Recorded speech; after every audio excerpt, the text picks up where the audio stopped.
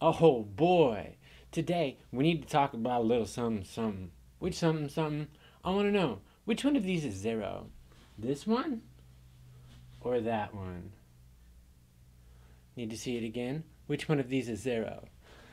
This one or that one? Which one is zero? This one or that one? Yeah, this one. Or was that one? Anyways, this one, why? Because you can never divide by zero. You can never divide by zero. You can never divide by zero. I have a short story for you to remember. Which one of these is zero? Yeah.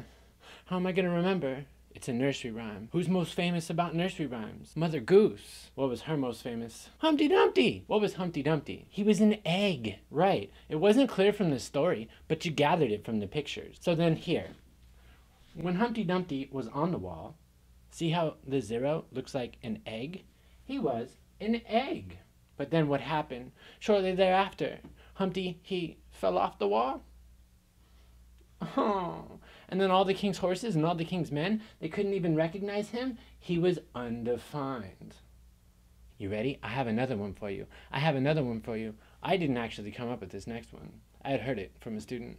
They were like, when the zero is under, when it's under, it's undefined. When it's over, I guess that's the shape your mouth makes.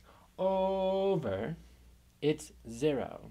Oh, but how do I like to remember it? You can never divide by zero. You can never divide by zero. You can never divide by zero. You can never divide by zero. You can never divide by zero. You can never divide by zero. You can never divide by zero. You can never divide by zero. You can never divide by zero.